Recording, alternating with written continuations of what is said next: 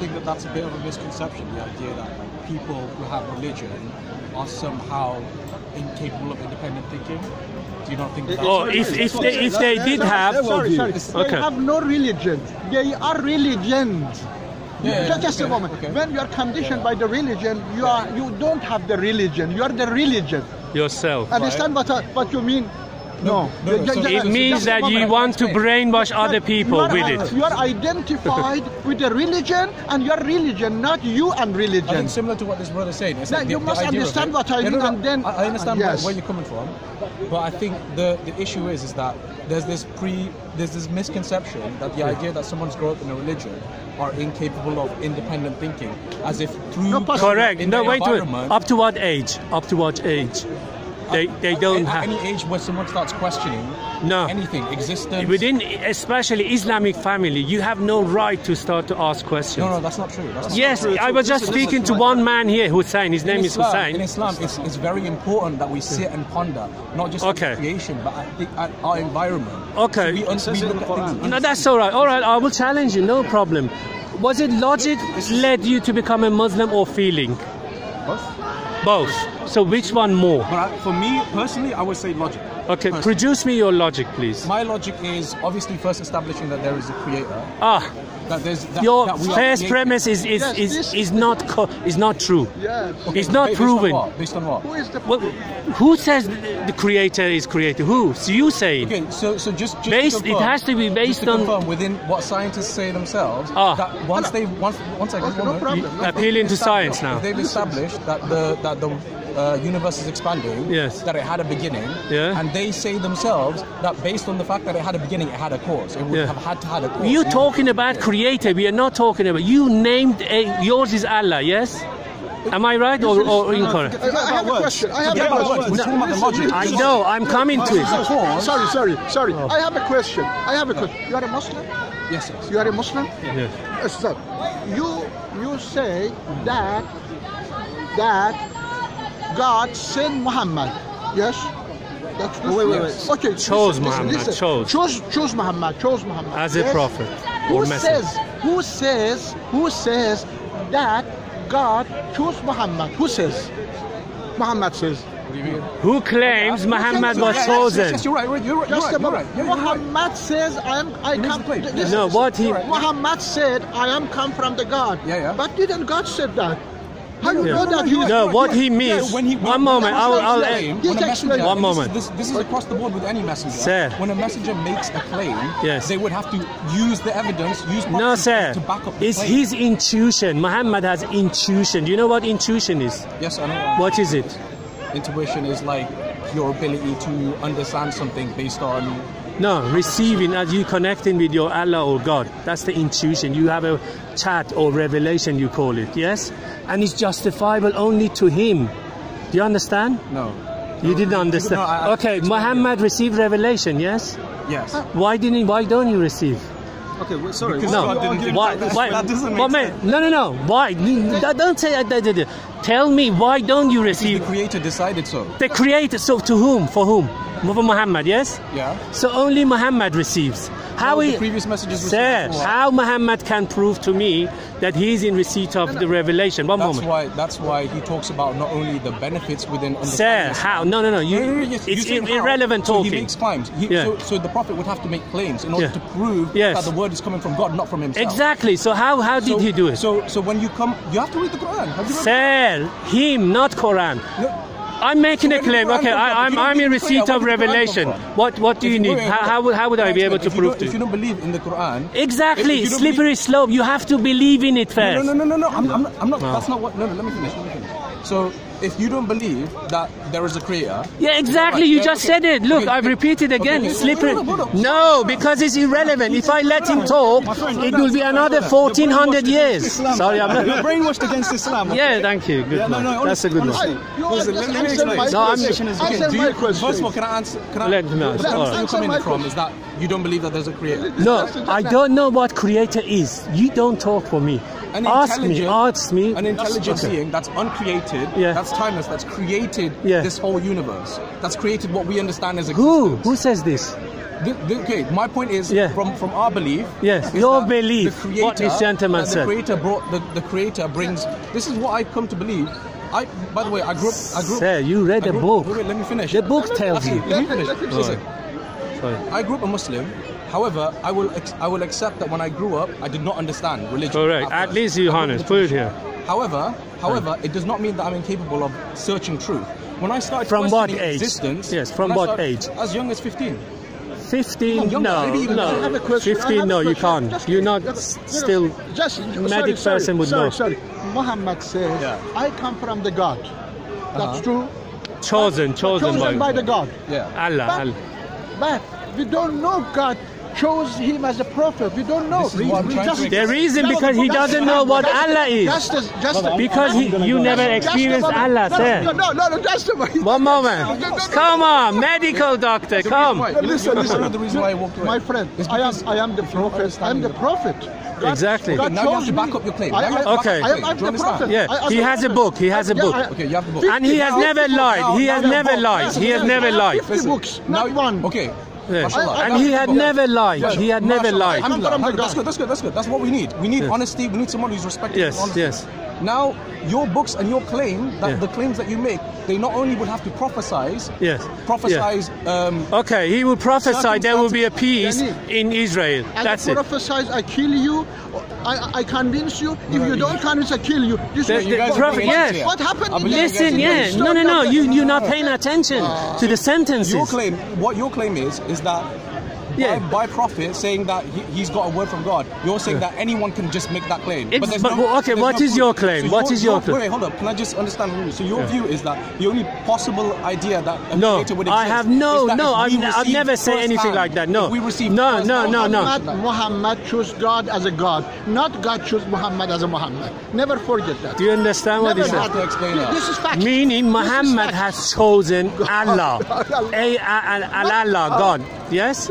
Not Allah chosen Muhammad. Because there is no Allah. Because if this Allah is so omnipotent, omniscient, omnipresent, and all that, can do exactly the same thing to you, to this gentleman, him, and so on forth. But if the whole point of revelation and this being a test, and then give the presence to everyone. Okay, so Allah test, yes? All-knowing tests. Yeah. For whom? And he's the right to test all. Sir, for whom? Allah tests me for whom? Allah knows everything, yes? Ourselves. Yeah, you're right. You understand, sir? You need to. I don't know your background. You must be some. What's your education? I'm Malaysian. No. Education. You're clever. I grew up homeschooled. So I grew up thinking independently of the system, essentially. Yeah, but do you work or anything? Yeah, I work, but it's just a basic 9-to-5 job. What is it, if you don't mind? I'd rather not discuss. All right, that's fine. But what I'm saying, you have a beautiful critical thinking mind. Thank you. But you have to also. I don't want to force you to accept what I say, but consider at least that because of that special pleading, the fear, hellfire, yes, it's not allowing you to go further, break the barrier. Say, I want to ask this question. How can people who don't believe in religion, or the religions that exist at least, they have this idea that you have heaven and hell, this punishment and this, and that dictates what I believe in. So for me, if I look at not only empirical evidence, because I believe that not everything within our frame of understanding of the Creator would not be within our empirical evidence. However, we can still look at it using our own sound logic, our own understanding of stuff, and utilize that to determine the existence of the Creator. Okay. So it would be more sensible to determine, because therefore it's subjective. No, what he says is subjective. Therefore you mustn't reveal it. Because then this gentleman, I, and this and that will come into it, will challenge you. No, he's challenging you. This is not my view. Challenging, it's a challenge. No, because so the scientists who provide these facts, are they brainwashed and robotic, or do they grow up in there? Okay, what are they claiming? Science is not claiming there is God or there isn't. They've never made anything. Because science couldn't claim that. They're open. They still understand you based on their logic, the scientific method. They can't even claim it. But the Quranic. My friend, I have a Muslim historian who created the scientific method that we understand today. My friend. Ibn Haytham. Ibn Haytham. Yeah, look him up. No. Yes. He modernized the scientific method that we understand today. Ibn Haytham. No. Why is it? Al-Ghazali maybe. In history. I have a question. Yeah. Yes. Who are you? What do you mean? So it's not clear the question, yes? No, that's good. So ask, clarify, I get clarifications. Because you say, I believe, I believe, I believe, I believe. Yeah, Who is this I? This I is me. Yeah, My soul, what's me? the soul me? that Soul, that your soul? Yeah. Who knows you are your soul? Okay, you are two. Just a I moment. accept. You are two. Listen, you are two. I accept and I love these kinds of philosophical questions, but here's the issue. Here's the issue with who are you? Hold on, one moment. Here's the issue with these kinds of topics when you have a conversation regarding your self-existence and you even questioning your own existence. At that point, it's not I even never worth talk about existence. I ask you, who are you? I ask you another question. Yeah. Without your memory, you exist or not? My memory comes from intellect. I don't think that it's always. No, the exactly question, you listen to the question. Yeah. He's saying, do you think you will exist without memory, or do you think it has to be from memory, that your existence? When you talk, it comes from your memory. That's true? My view on it. No, what is your, yes, please. First of all, you must, just a moment, my view. No. Yeah. First of all, you have to see who are you, and then you say my belief. First of all, who are you that has belief? Meaning define yourself. Who are you? How do you claim that I have the my belief? question is, what are you looking for in terms of that answer? Because I tell you. Yeah. Because you are your memory, and your memory is conditioned from the childhood, and you are a robot, and the robot just listen and think, because you are searching the truth. You are your memory. Your memory comes from the past. In the past, you are conditioned, programmed, identified with identities, beliefs, anything, complexes, anything. And then you talk through this memory. You are a robot. If you are not a robot, you stop talking, and first you go and understand, who am I? I am the memory, and the memory comes down the past. I am the past. If I was in the United States, in Russia, I was in England, I was a Malaysian, no Malaysian.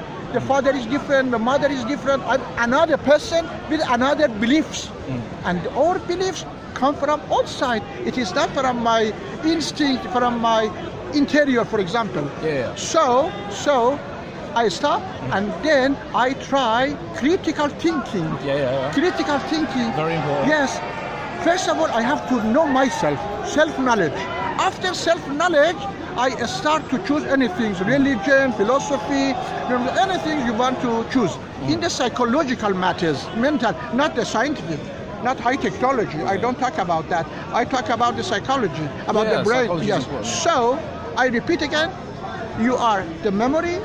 Your memory is conditioned, identified, programmed from the childhood. If you are in London, you are a different person. If you are in the United States, a different person. So, if you want to looking for the truth, you said, okay, I have to start self-knowledge. After self-knowledge, I understand myself. I start to claim I'm Muslim, I'm Jew, I'm Hindu. So let's say I acknowledge myself, and now I want to question why I exist. Why you exist? Yeah, why I exist. Would I what not does then? It mean you are exist? So what happens? So why do we exist? Your mother and mother asleep fucking, and then I am here. Why do they exist? I don't know. I don't know. The very thing that you're questioning. You talk about the meaning of life. I want to know the end goal of your premise. The meaning of life. I want to know the end goal of your premise. You ask the meaning of the life. Meaning of the life. Yes. It comes from the memory. All people are different, and different views about the meaning of life. For me, just a moment, I don't know what is the meaning of life. There is only life. There is only the universe. I have nothing. I don't know anything else. Which is the perfect answer. Yes. But do you know? Okay, do you know? So he was explaining, this is how you first get to critical thinking, to the stage of critical thinking. Yes. So now I'm saying, now that you're there, after self-knowledge, after self-acknowledgement, I understand. Yes. So once you're at the point of critical thinking, where do you go from there? What dictates your decisions in life after that? I will answer them. So, because you come in the category of the third type of people, chosen religion, yes? Because you haven't done those things, so the first people like this gentleman, me, and I have, by the way. I will tell you the category. 3 types.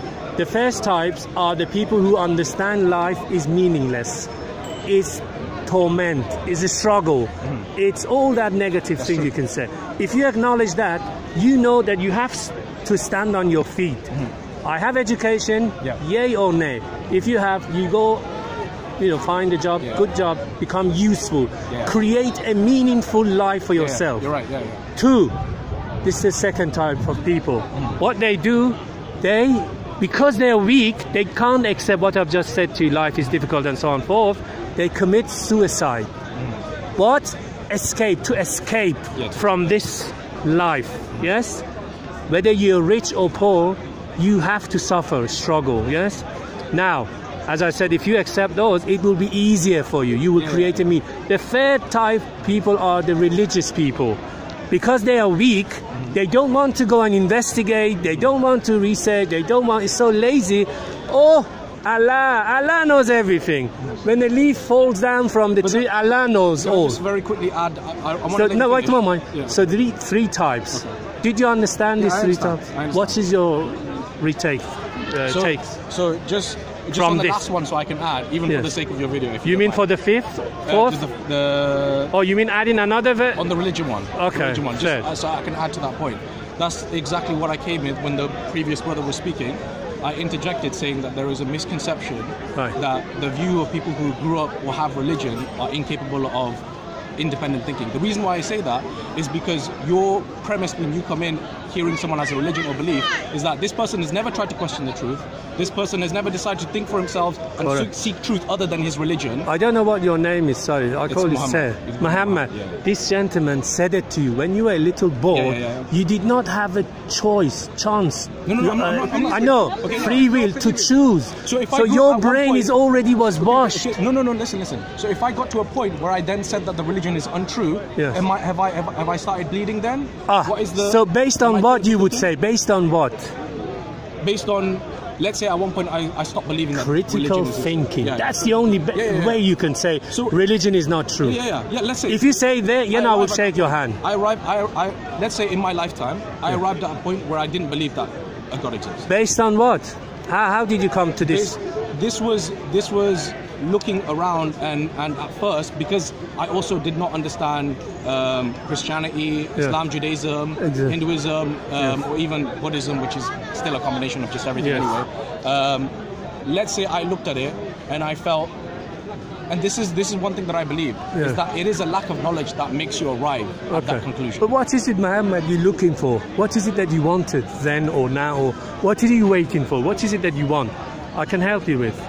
Listen, even as a person who initially starts their life as someone who doesn't believe in existence or religion in general, they should still be concerned, because let's say when they die, existence ceases. Would you not want to be aware that at the end of that you did something right or wrong? Okay, if you want to please yourself because you have issues like you've lost your mother, your daughter, your brother. Wait a minute, it's generally. Somebody has killed you've lost something, you're depressed. That is good. You console yourself. I will go to the other side. Allah would help me. Actually has 2 reactions. Sir, I'm saying a circumstance where someone passes away. This is what I'm saying. People are capable of independent thinking, because someone could pass away and someone could take from that, I believe in God because now I need to believe that my parents will go to another life. So that's their logic. That's the logic they've chosen. Or they could arrive at God cannot exist because this is the